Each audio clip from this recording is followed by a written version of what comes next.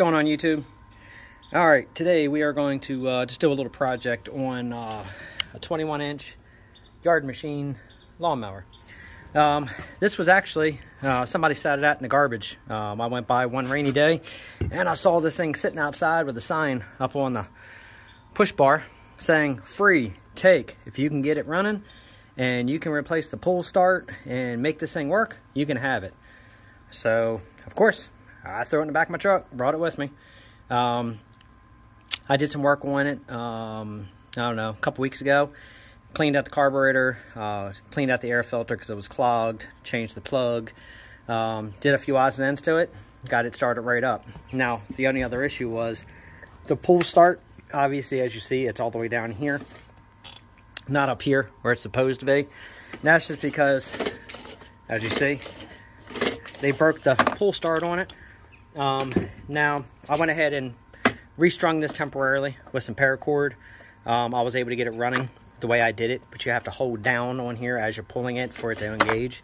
The inside where the recoil goes into the cup, that's all jacked up. He had the spring busted on it. I mean, it was pretty bad, so I rewound everything, but I was able to get it working just enough to get it running. So I went ahead and ordered from Amazon a new recoil setup for this thing. It was only like 20 bucks, and they don't tell you when you buy these that this right here is what they consider a new style. The way these fingers shoot out when you pull that recoil. The only way to make this work is to buy a new cup. They don't tell you that when you buy these that you need a new cup. These new recoils do not work with the original setup.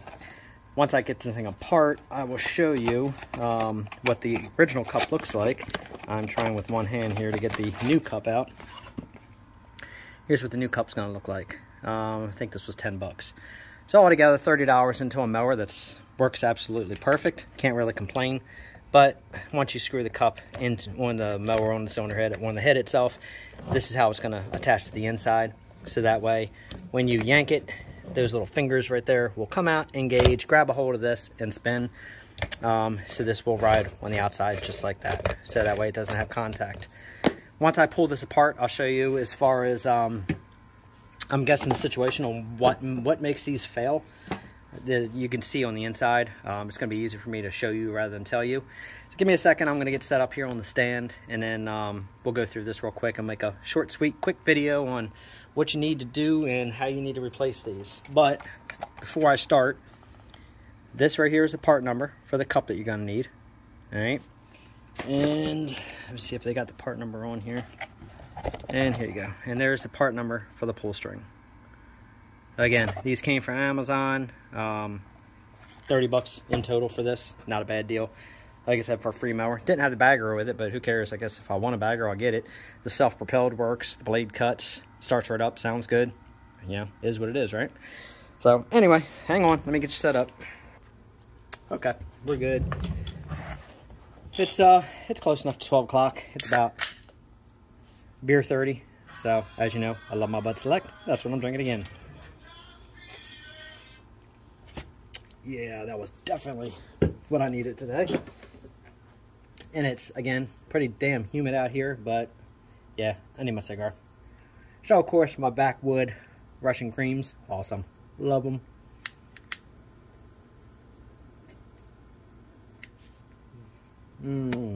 That's a good cigar. It's been probably 3 weeks since I had my cigar, so I've been wanting one. Alright, and then it also comes with this plate here with the recoil.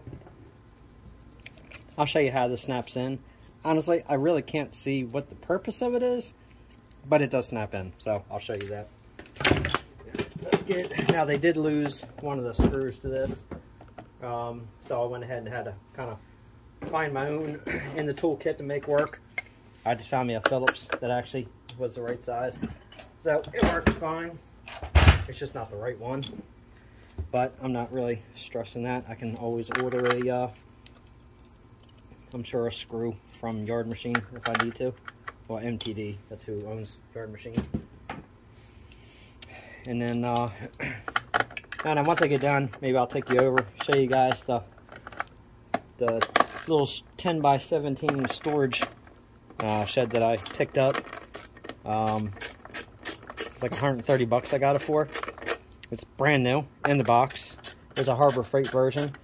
Apparently the guy who had the storage unit before me, apparently he went ahead and didn't anchor it down. So of course the wind caught it, yanked it up, bent it all to hell, destroyed it. He took it back to Harbor Freight, told them that it was damaged, obviously. But since he had the receipt, they went ahead and replaced it for free. Even though it was his negligence. So that's pretty cool on Harbor Freight's part. So anyway, so he had it and decided not to reuse it. So he was selling the storage building for, I don't know, I think he had it like 165 bucks or something he had on it. I got him to sell it to me for 130. And I sold a few things for that 130. So in the end, it cost me nothing for it, honestly. So I got a storage unit for 130. Oh, free $3. Much better. I like that. All right. So I'll check it out, show you. I gotta say, as far as putting the storage unit together, it wasn't hard, but I just was not a fan of their stitching. Their stitching was absolutely awful. So anyway, so here's the inside, and as you see, this whole area here, see where it's done completely rubbed through entirely? I'm guessing that friction right there is what eventually causes these to fail. And you can see the difference on the cup. New style, original style. If you do buy a replacement recoil like this, you absolutely have no choice but to buy this, because if you don't, it's not going to work. I found out. I tried to make it work. It's not going to work. So just figure on getting rid of this. So I don't have my impacts out here, so I'm hoping I should be able to break that loose. Hopefully if I can hold it still by hand. I'm not sure if it's going to come off without constantly turning the unit, but we're going to find out, right? Not sure exactly what size it is, so I'm going to kind of wing it here. No, it's not 1 inch. It's close enough to 15/16. Yeah. All right, let me see if I can hold this thing still. Maybe what I'll do is, not using this one anyway. Shouldn't break it, but this way I'll just hold it. And let's see if I can get this thing to snap loose. Obviously, using impact makes this job here much easier, much better. I'm just a little lazy right now, and I kind of really don't feel like going and getting it. But I have a feeling I'm going to have to, because there's no way I'm going to hold that still with one hand and turn it. Bah humbug. I mean, I could probably maybe put something in there to maybe wedge this. I just don't want to break one of those little sprags off. Alright, let me go get my impact. I don't really want it, but hang tight. Alright, unfortunately it's going to be a tad bit loud.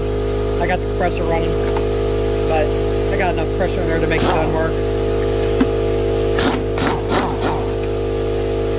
See how much quicker that was?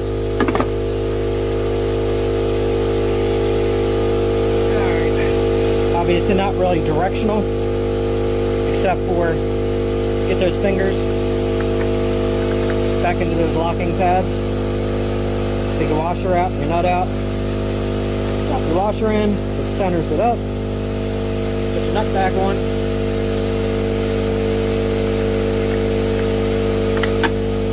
And tighten it back down. That's pretty much it. That's all you need to do. It's a very quick, simple fix. Make sure I got it tightened up. Just tighten up, it ain't going nowhere.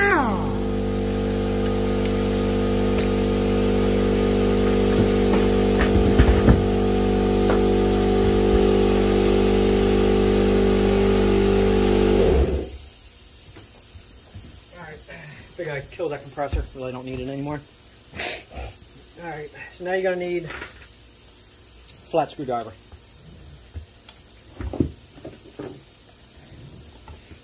This, no good, just throw it to the side. Throw it back in the box so you have the part number for later or whatever. Alright, obviously you got this cutout right here. Your handle goes to that cutout. So when you snap it back in, you know the handle, again, goes to that cutout. Very simple, very easy. Easiest way to get these out of here isn't to put on here and start prying at your plastic. Don't do that.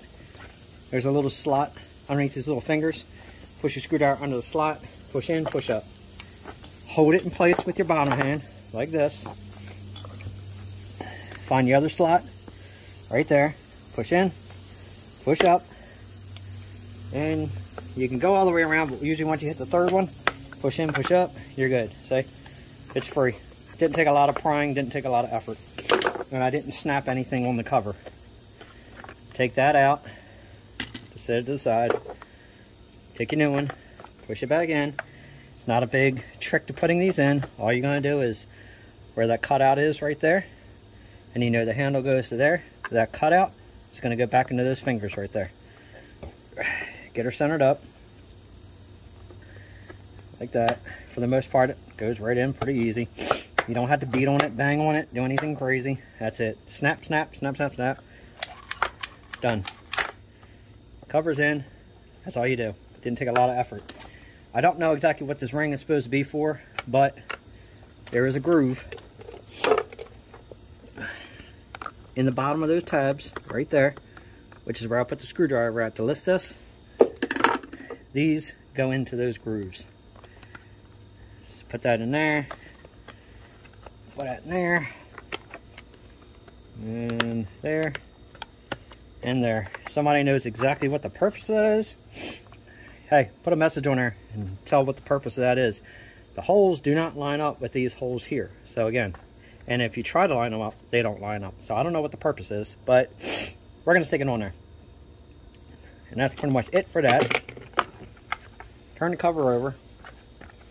It goes on this direction. And as you see, grabs perfect just like it should. Yet the string is going to go from here all the way up to the handle anyway. But you can see what I was telling you. See how bad that's actually worn through? So, just a bad design, it seems like, I guess. That's why they changed the design up. So, that's it. Cover's no good. Keep it if you want. Toss it if you want. Whatever you need to do. Okay, I'm going to put the screws back in. The missing screw, I opted to put this one up there because it gets more force this way, yanking. Eventually I'll order the proper screw, but it's the right thread size. It works. It goes in there. It holds.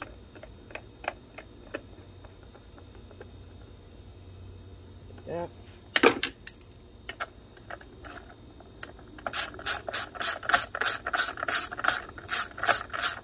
Eventually I want to break down and buy me a rigid 18 volt cordless impact gun. Just hasn't been in the cards yet to get one, but eventually I'm going to get one. If anybody out there has a rigid 18 volt impact, let me know what you think of it so far. Now, not the screwdriver impact, like the lug nut style impact. And let me know what your thoughts are, if you like them or not. I have all rigid tools. I love all my rigids for my actual job, everything I do. I've just never used the rigid impact. I'm going to see if I can find a washer for that. Hang tight. Let me see. Let me take a look. Alright, just so that way it doesn't go pulling out through this rubber right here. There we go.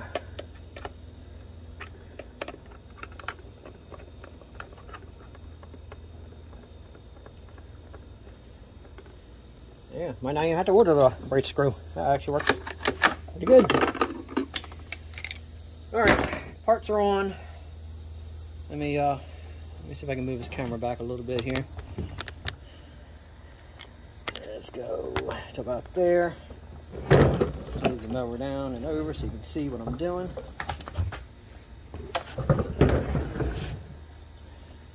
Yeah, you can see what I'm doing. I'm just bring that string.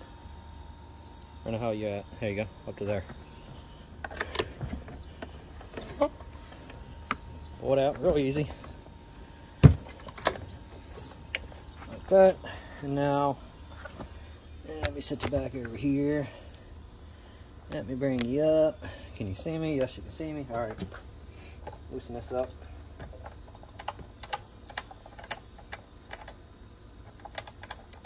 that. Bring the string through.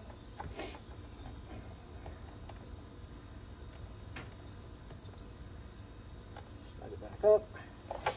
And after that, pull the handle first.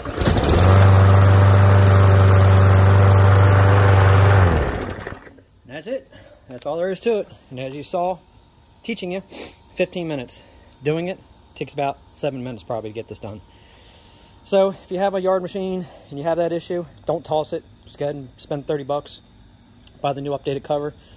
Done deal. Good to go.